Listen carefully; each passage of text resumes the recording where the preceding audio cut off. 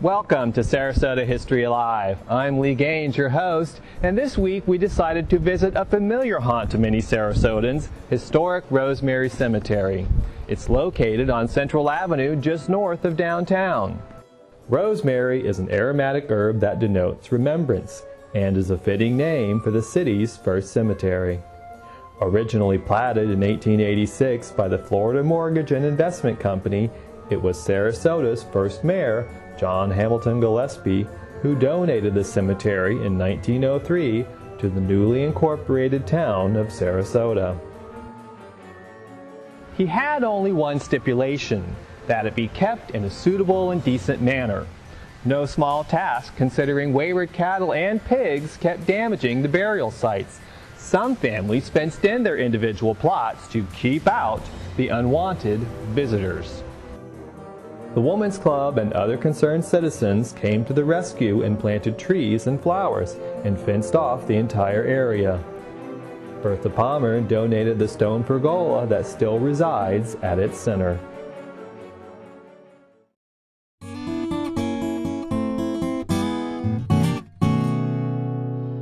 Most grave sites are simple concrete slabs, while others were built up of brick. As seen in many coastal communities, seashells were often used as decorations for the final resting place of loved ones. The first person to be buried here was Tom Booth.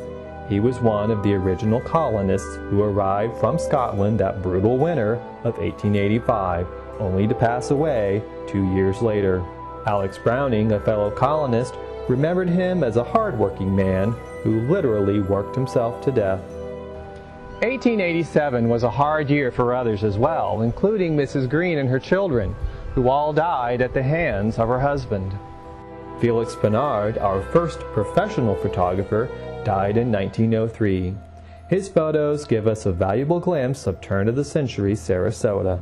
Owen Burns, a major developer and business partner to John Ringling, is buried here along with his wife, Vernona, that he named his hotel after. Upon his death in 1923, John Hamilton Gillespie returned to Rosemary Cemetery, later joined by his beautiful wife, Blanche, in 1957.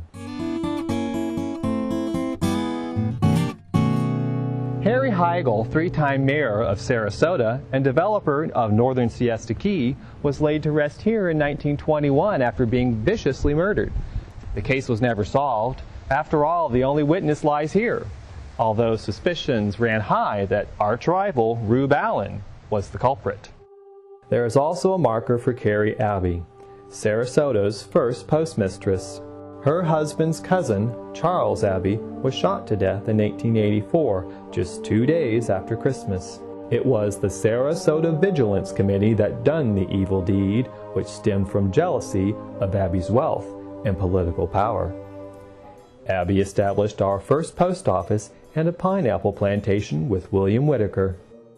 Before Sarasota grew so expansively, the original newspaper, the Sarasota Times, described the cemetery as being located on a high location overlooking the bay. The spray from the water is constantly wafting in loving benediction over the dust of the departed ones. Next time you're downtown, stop by this jewel of history and you'll discover it lives up to its name as a place of remembrance. And speaking of remembering, be sure to join us each week as we continue to explore our past and keep Sarasota history alive.